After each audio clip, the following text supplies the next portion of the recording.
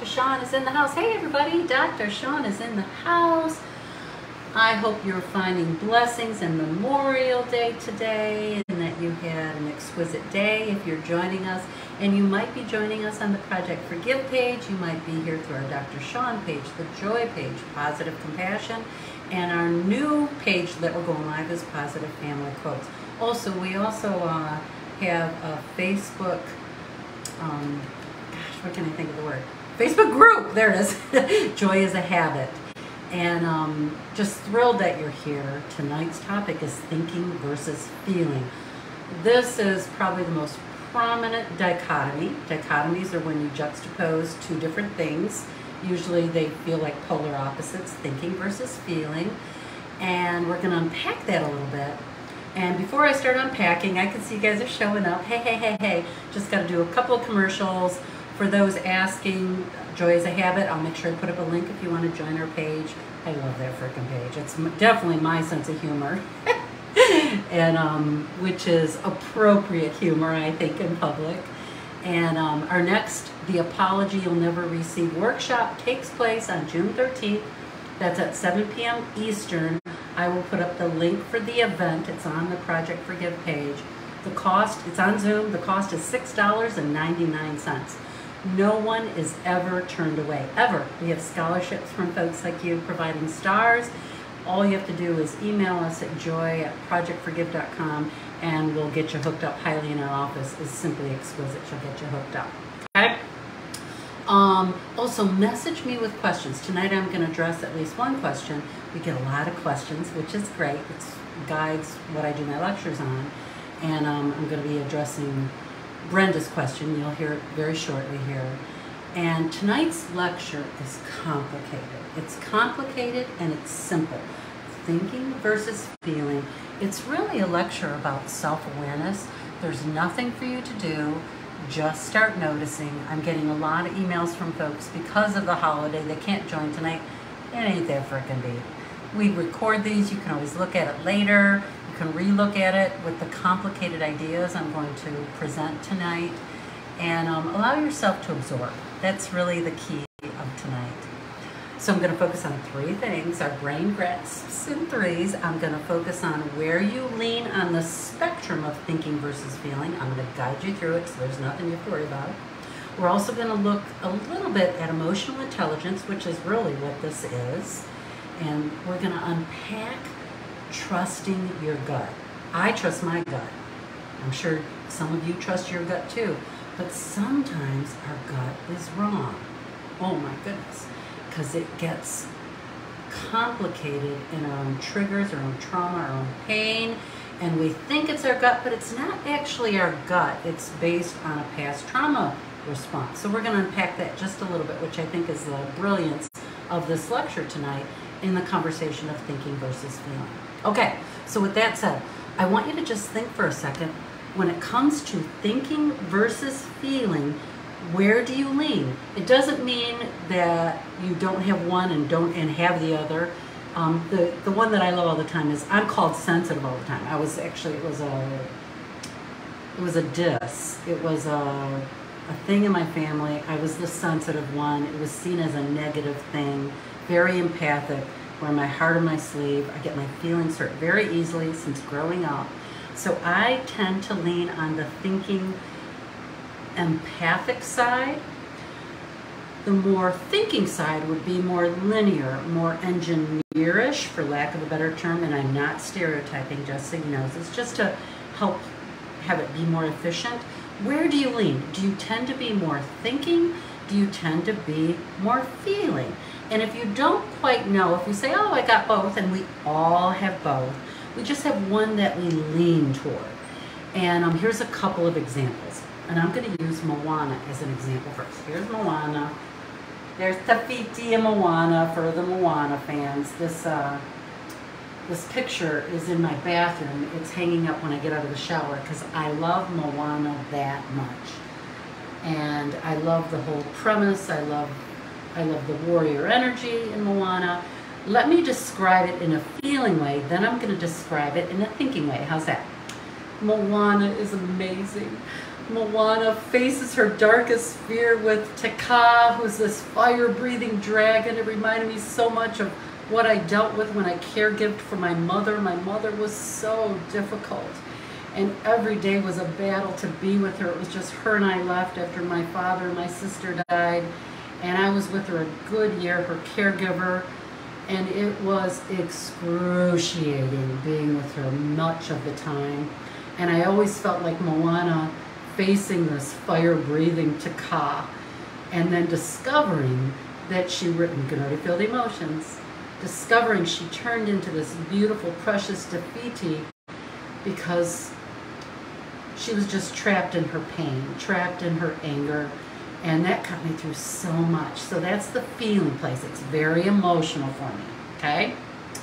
Now I can change gears in my own self-awareness, in my own body, and I can go into the thinking place. Here's me describing Moana in a thinking place. I see you guys' messages, rock and roll. So Moana is this fierce young woman who takes on challenging her heritage, belief systems. She goes on this adventure and this journey, and she's so brave and so strong, and she brings back the heart of Defeaty to her people. Not as emotional. I don't even feel caught up in any emotion or any deep feelings of my own trauma with my mama. Okay, it's a very big distinction, thinking versus feeling. Here's another example. Here's the feeling place with my doctor's office. I have had the same doctor for 20 years. Her name is Dr. O'Dowd. I love her. For 20 years I went to her. I just felt so good. I could share. She knew my history. I loved her, and she retired. Ever since she retired, I've been bounced around to 5, 6, 7 different doctors in this office. It's been grueling. I don't feel valued as a patient. They can't even send my prescriptions to the right pharmacy. They screw it up every single time. I've never been to a male doctor. In my portal, they just said, this doctor said, you can't do this. He said blah, blah, and I'm thinking, how can this male doctor make a decision for me? He's never met me. He doesn't even know who I am. And I just hate going to this doctor's office. I'm actually ticked off. That's the feeling place. The thinking place with the doctor's office, wow. Dr. O'Dowd was amazing, and I'm going to go on a journey to find a doctor that I will adore as much as Dr. O'Dowd. This office doesn't have it for me anymore. I kept trying for 2 years to make it work, and you know what the truth is? Maybe I'm self-sabotaging and staying with the doctor's office that no longer meets my needs. I can pick somewhere else. Takes me out of the feelings of trauma, takes me into a thinking place, and creates this amazing space, okay? Love that.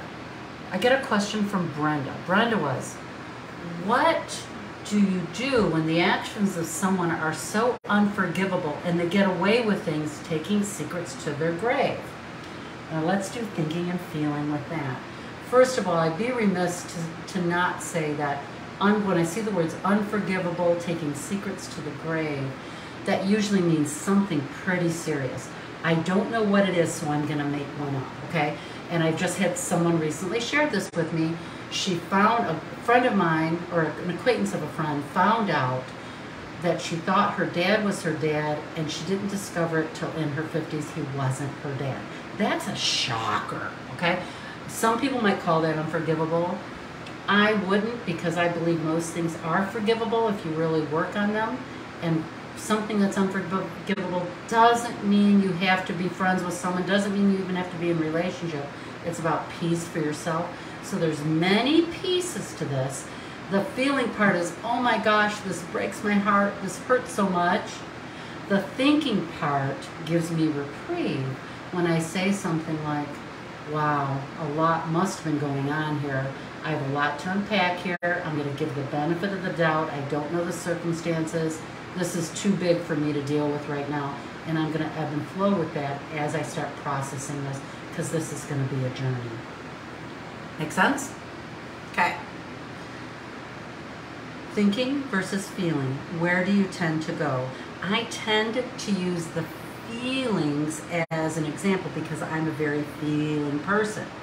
And thinking versus feeling, maybe someone shares they're in a lot of pain with their stepmom. You might go to the thinking place and saying it's not that big of a deal, when the feeling place would be more words like, wow, I get what you're saying, validation. So if all else failed, when you're in the thinking place, and that's where you lean, validating someone's experience is a great way to touch upon feelings. Okay, now with that said, because I'm coming to this third part here in a sec, I just want to presence emotional intelligence. There's like 4 pieces to it. There's self-awareness. Self-awareness is at the core of everything. I really believe that. It describes your ability to not only understand your strengths and weaknesses, but also to recognize emotions, your emotions and the effect they have on you and also people around you. And there's a study that I saw by Tasha Eurich that I thought was really cool. And she said 95% of people think they're deeply self-aware. 95% of people. The actual is only 10 to 15% of us actually are. We're in rote, automatic thinking reaction a lot as human beings. It takes work to create self-awareness, right? Another part of emotional intelligence, and don't worry, all my notes will go up in the lecture as soon as it's over, okay? There's nothing you have to write down. Self-management is the second one in emotional intelligence. It refers to your ability to manage your emotions, particularly when you're in stressful situations, maintaining a positive outlook despite setbacks. Self-management, when you have self-management, you tend to not react and have a way to keep your impulses in check, because a lot of our reactions are impulses, and impulses are automatic. Self-awareness helps alleviate and stop those reactions. Social awareness is another piece to emotional intelligence. Understanding and being able to read a room and see what's going on. Describing your ability to recognize others' emotions and see the dynamics in play. And relationship management is the fourth part of emotional intelligence. And it's your ability to manage yourself so exquisitely that you can influence, coach, and mentor others, and particularly to help resolve conflict, in which that's what I'm deeply, deeply most interested in. So with that said, we got those 4 pieces with self-awareness, self-management, social awareness, and relationship management. Now I want to take you to the crux of this. I've said all this preamble to get to the point of trusting your gut. Trusting your gut is so important. It's deeply important. But what if your gut is off sometimes? I like to think my gut is never off. I trust my gut implicitly. When I dance between thinking and feeling, I'm noticing that my gut is sometimes wrong because I'm in the feeling place that is with triggers, that has reactions to it. Here's some examples. Everything I'm saying tonight, thinking versus feeling, is things to consider and ponder and see what resonates for you. There's no tried and true way to do this. This is all about your own self-awareness, okay? So trusting your gut. I'm going to say this out loud. I say this very comfortably out loud. I was molested as a kid. And I get visceral gut reactions to certain people. It's not every day. Just these very, very bad vibes from someone, like the hair goes up on the back of my neck. I listen to that deeply. Now let's take another topic with trusting your gut. My daughter got divorced.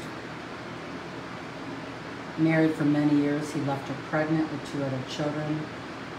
Risky pregnancy. It was a hot mess. I was livid. I ended up helping her for 3 months, moving out of state and helping her and just working from her home. And the truth is, the real truth, I didn't like him from the minute I met him 17 years ago. And it was my job to support my daughter in her choices, love as best as I could, and be as kind as I could and support her. And so the feelings that I have, like true feelings, I hate him. I want to kill him. I have I'm so angry. I watched repeated trauma with, he hasn't seen him in 2 months. It's an ongoing painful thing, and I'm in a lot of pain about that. I will process that. That might take some time. I trust the process of that. So the feelings are deep. The feelings are real. They're valid. But here's the thing. I can't take that feeling place when I'm hanging out with my grandchildren.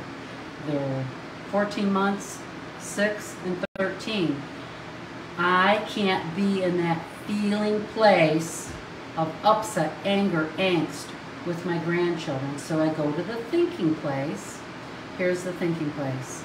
Wow, my grandchildren are half of their dad. So they are part of him. He is part of them. That alone garners my respect. If I carry this hatred to my grandchildren, they're going to feel it. They won't share with me. They won't communicate with me. I need to put my emotions, my feelings to the side and come back with, here's the key word, empathy. Here is the aha for the whole lecture. Empathy, we think, is an emotion. Empathy is a thinking activity. Empathy is a thinking activity. Let me tell you what I mean. Sometimes we confuse sympathy and empathy. Empathy is showing compassion and understanding to someone. Sympathy is more of a feeling of pity. Empathy is our thinking ability to understand how someone feels. Sympathy may be our relief in not having the same problems and, in essence, our own guilt, trauma, feelings. So many times we think we're being empathic, but we're actually being sympathetic. Empathy is a thinking activity. It's emotional intelligence. In empathy, I can put myself in someone else's shoes without my baggage. Here's an example. I have a girlfriend. I don't have permission to say her name, so I'm not going to say her name. Her mother recently died. Very similar mother to mine. We both had very similar, painful mothers that were difficult. And we had to grow our own worthiness and confidence. And so when she starts talking about her mother and her feelings that are coming up, I can feel my feelings of anger, resentment. I can jump on that bandwagon with her in a minute.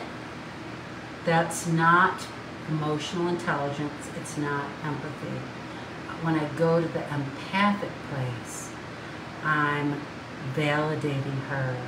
I'm not bringing my stuff into the picture. I'm separating that by dancing between thinking versus feeling. So when she's sharing, I might say, oh, I can get that. That makes sense, you would feel like that. My whole vibe is different. My whole demeanor is different. I'm not mired in my own stuff, my own trauma feelings. What I used to label as empathy, no, it was more sympathy / trauma / guilt. So look, it takes some time and look up what does empathy really mean and try to see it with fresh eyes, because we think we know what it means. I'm just loving these new ahas I've been having over the last couple of months as I'm dancing between thinking versus feeling. I'm going to end with a doozy example. I do have a stepdaughter that's not talking to me and my husband. That sucks. That's horrible. I have a lot of empathy for grandparents who are not getting access to a set of grandchildren, because we don't have that access right now. And I can go into some feelings and trauma about that. Upset, all kinds of things. I keep choosing the thinking place that my stepdaughter is doing her work. She thinks this is what's best in her mind's eye right now. I'm going to trust the process, trust that she's doing her best. I haven't done anything wrong. I'm an exquisite grandmother. I'm a loving grandmother. And this is the way it looks right now. And that soothes me. Cool way to look at it, okay? But this takes practice. This is a practice of self-awareness. Okay, that's it for tonight. Next workshop for the apology workshop is June 13th. I'll put up a link. No one has ever turned away. Message me with questions. Next month's lecture topic, it's June 26th. I show up with a lecture every last Monday of the week, last Monday of the month, pardon me, at 6:30 Eastern. I'm going to take on being vulnerable with the wrong people. You ever done that? Been vulnerable with the wrong people? Yes, there's red flags everywhere. Sandra, I just adore you for the validation. Sometimes it's risky stuff to get in here and say some of the things I say, and it feels valuable to me.